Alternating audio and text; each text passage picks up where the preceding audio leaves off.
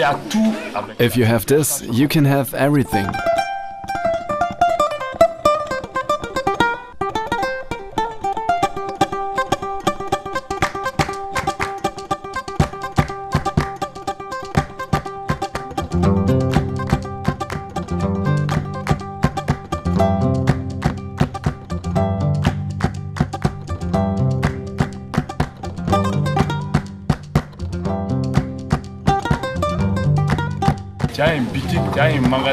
You have a shop, you have an office, everything you need. You have millions, billions. But you have to take good care of the ngoni, respect it a lot and really like it.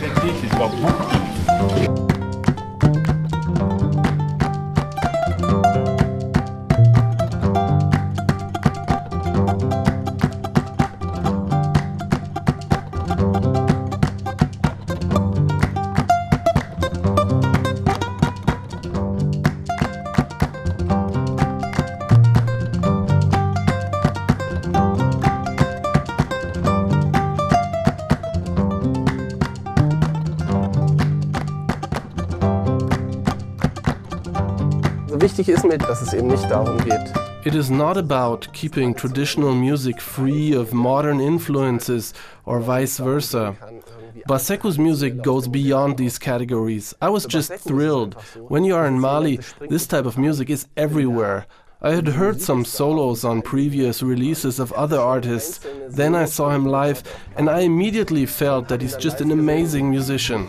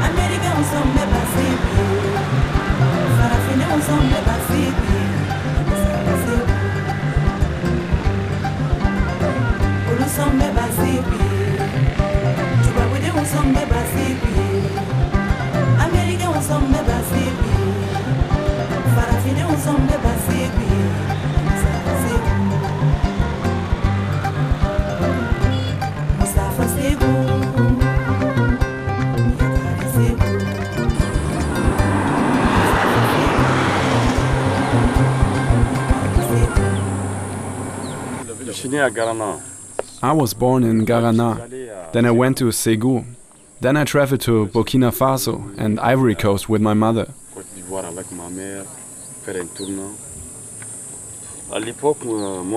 At that time my father was a very well-known ngoni player, but he couldn't go on tour because he was ill, so I had to go with my mother.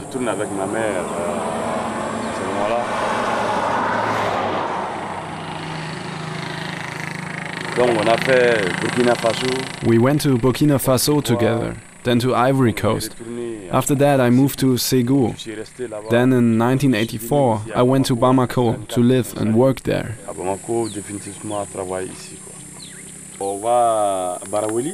First we're going to Baraouli, then we pass Bouadje. After Bouadje we arrive in Garana. That's the village where I was born.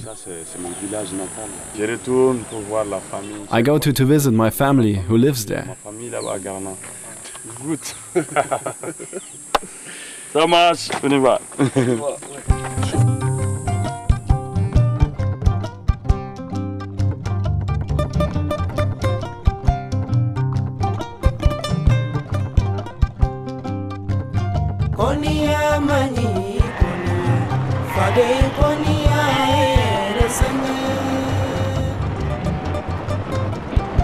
Until colonial rule, which was at the end of the 19th century, so 100 years ago. Before then, the griots were the advisors to the kings. They told the kings which battles to fight or which battles not to fight. They would make peace between warring chiefs or kings. So, and nowadays they play at all these life cycle ceremonies, like when people get married. They play music. They play music when children are given a name, circumcision, excision for girls. These are all things that are accompanied by the music of the griots. Not just the music, they're there to advise, they're there to make sure protocol is done properly. So they're absolutely fundamental. The word jelly, the word for griot in Malian languages, in Bamana and Mande, the word for griot is jelly, which means blood. So it's the blood of they're the arteries, they're the life blood that pulses through this society.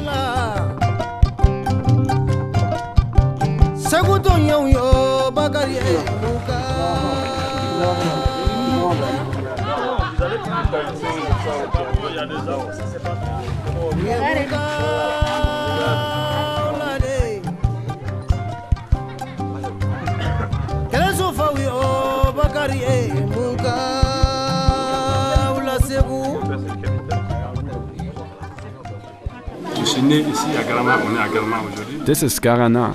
I was born here. Garana is part of Do. Do is made up of 12 villages that exist since the 13th century.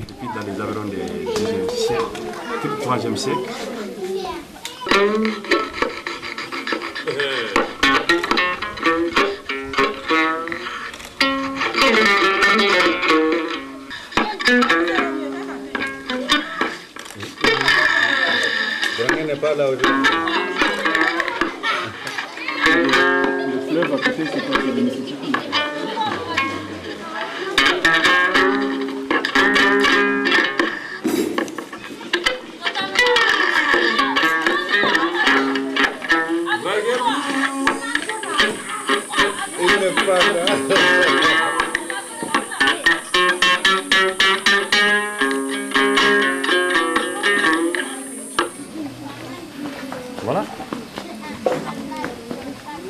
Ngoni. That's a ngoni. In the 13th century, only the great warriors were allowed to listen to it. The ngoni is Mali's oldest string instrument. The jinn, the water spirits that live in the Niger, gave the ngoni to my great-grandfather. C'est les djinns qui ont donné à mon grand-père.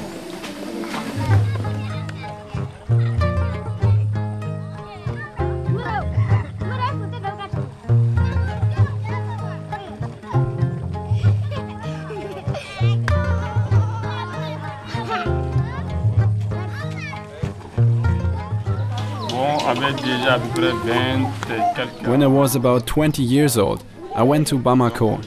That was in '84. I met Toumani in '87 and we started working together. I played my first concert in Europe with him at a festival called Dranouté.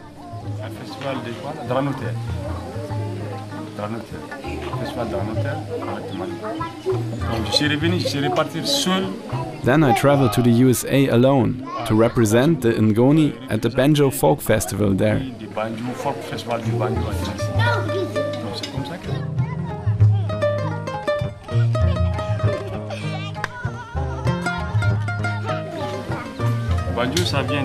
The banjo has its origins here. In the US, I went to a banjo museum. There I saw that the slaves that were brought from Africa built their instruments just the way we used to build them here. We used to make them with a calabash. The blacks that were brought to the US did the same thing. Later, they added a lot of machines to their banjo. We here in Africa didn't change much. We left it like it was. But still, it's the same thing. The banjo and the ngoni are the same. Donc nous, on n'a pas essayé de progresser beaucoup, on est toujours resté comme ça. C'est la même chose.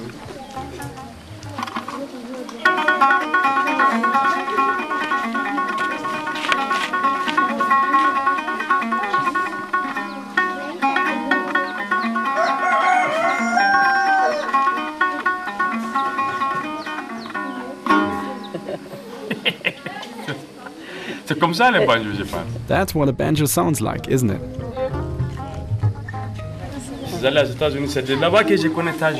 On my trip to the US, I also met Taj Mahal. He was still very young. He had a big limo.